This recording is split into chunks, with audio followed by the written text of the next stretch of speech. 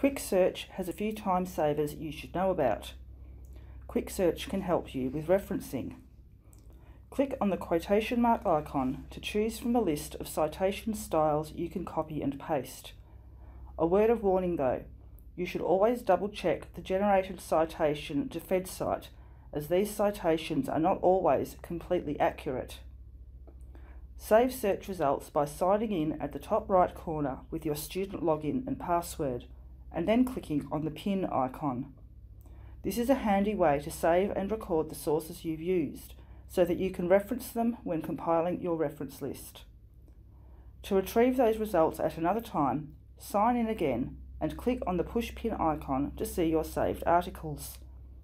If you really want to get into it, you can assign labels to your saved articles, so you can easily identify which articles are for which subjects. All you need to do is click on the numbers beside each saved article and then click on the pencil icon at the top of the page.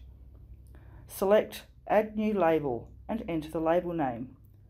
In the right-hand column, you can select your label and view only those saved items.